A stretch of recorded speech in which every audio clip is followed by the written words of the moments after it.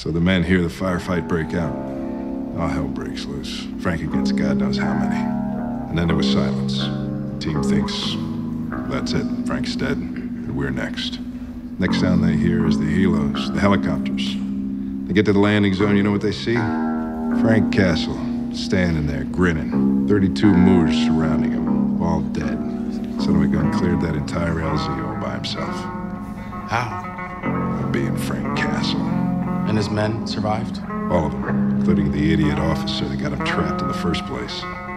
If you had to sum up Frank Castle, how would you do it? I would say Frank Castle is a man who would gladly give his life to keep others safe. And the crimes he's accused of today? Could the man you knew have committed them? Absolutely not. Lieutenant Frank Castle that I know is a hero, man who deserves our respect and our gratitude.